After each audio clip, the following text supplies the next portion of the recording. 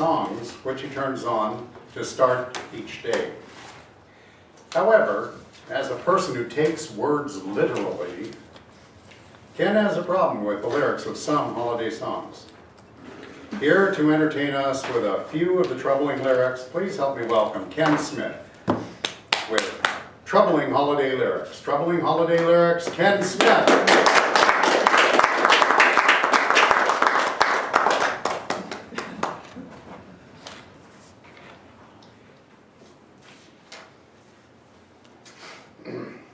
We're going to play What's Wrong with Those Lyrics? I'll sing you some lyrics and see if you can catch what I found to be wrong with them. Said the shepherd boy to the mighty king, do you know what I know? In your palace warm, mighty king, do you know what I know? A child shivers in the cold. Let us bring him silver and gold. Let us bring him silver and gold. Thoughts? What's wrong with that? Nothing. Nothing. The child's cold, bring him a damn blanket! Yeah. What good are silver and gold going to do that poor shivering child? Same with the wise men. Really wise. Bring frankincense, myrrh, things like that. That's not going to warm the kid up. Maybe a hot toddy might help a little bit. Come on now. Let's bring the kid a blanket. Here's another. Andy Williams has a song called Happy Holiday. It's the holiday season and Santa Claus is coming round. The Christmas snow is white on the ground. When old Santa comes to town, he'll be coming down the chimney down. He'll be coming down the chimney down. And what's wrong with that one? Besides, I didn't quite carry it. We don't know that one. Really? Yeah. Let's hear it again. No.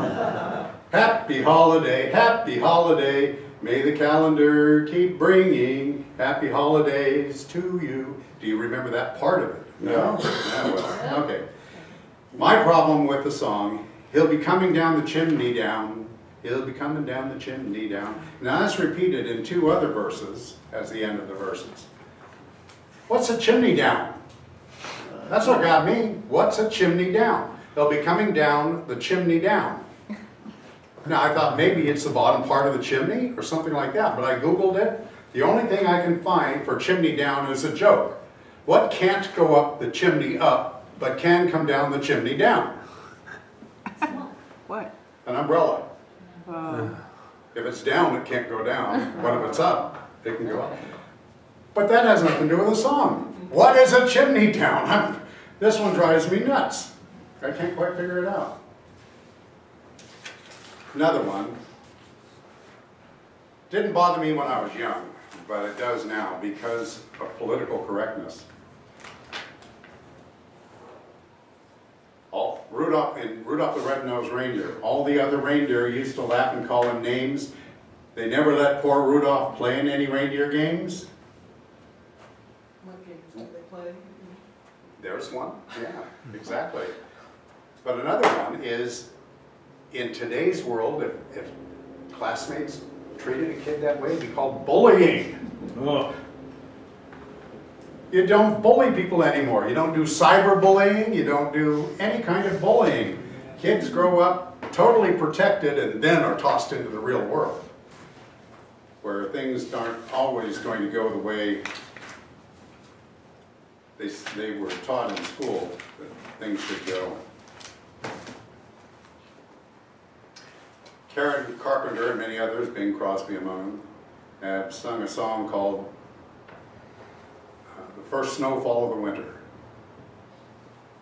And there's a line, oh, the last lyric, oh, the first snowfall of the winter, the last snowfall of the year.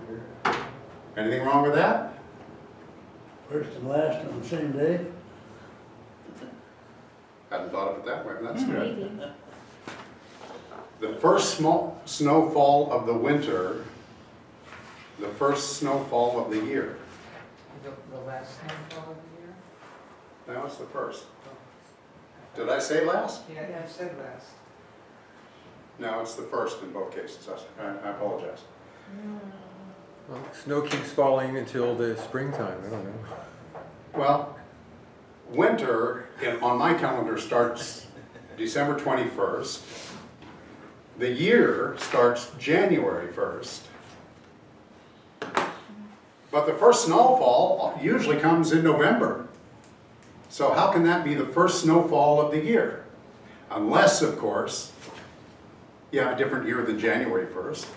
For example, the government starts on October 1st. That might work.